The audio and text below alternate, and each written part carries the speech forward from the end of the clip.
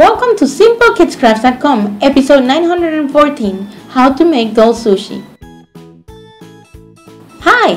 On this episode, I will be showing you how to make Tamago, onigiri, nigari sushi, tekka, Gunkan, Norimaki, an egg, avocado, tuna, shrimp, and California rolls.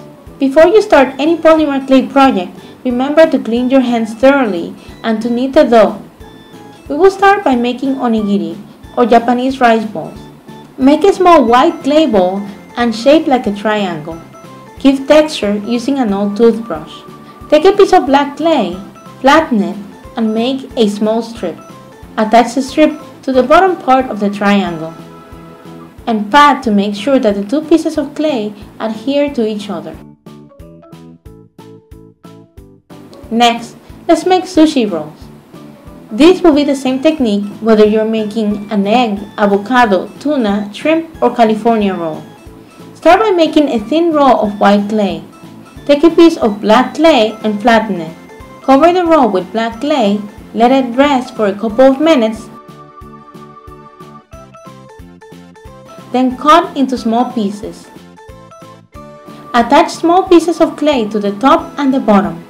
Attach yellow for egg, green for avocado, red for tuna, orange for shrimp, and mixed colors for California roll.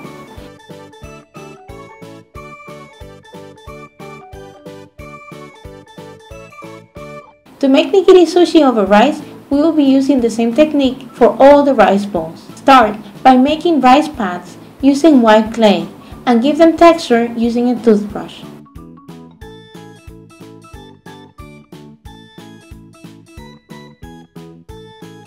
Then, take a piece of black clay, flatten it, and make thin strips.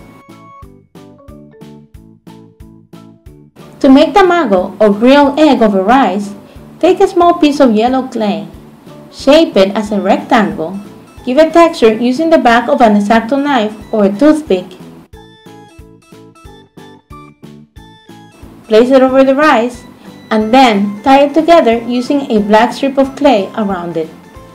Pat to make sure that the two pieces of clay adhere to each other.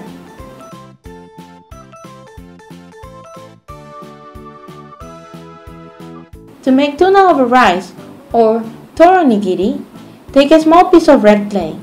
Cut in thin slices and place the white and red clay together. Pull and mix, forming a tuna stripe, and shape it as a rectangle. Place it over the rice and tie together using a strip of black clay around it. Pat to make sure that the two pieces adhere to each other.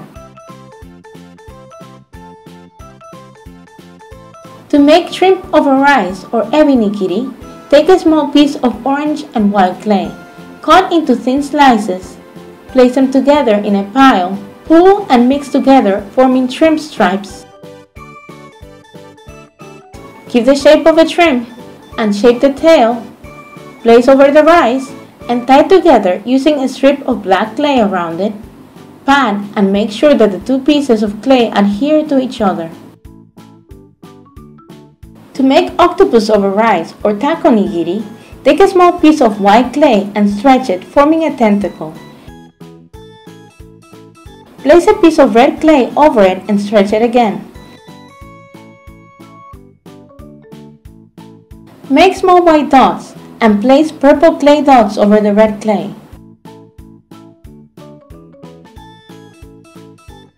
Shape them into a tentacle and place over the rice, and tie together using a strip of black clay. Pat to make sure that the two pieces adhere to each other.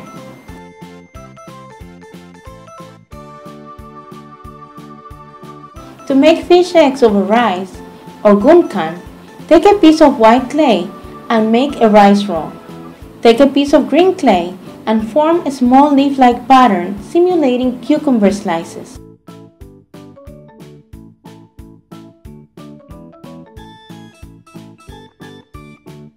Cover the rice bowl with a thin piece of flattened black clay.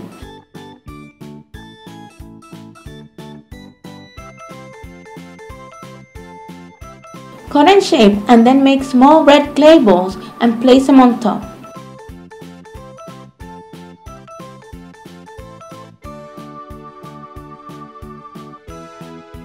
To make wasabi balls, mix green, yellow, and white clay. Then, make a bowl. Give it texture by using an old toothbrush. Then bake at 215 degrees Fahrenheit or 102 degrees Celsius for about 15 minutes. To make chopsticks, cut toothpicks or skewer sticks to the desired size.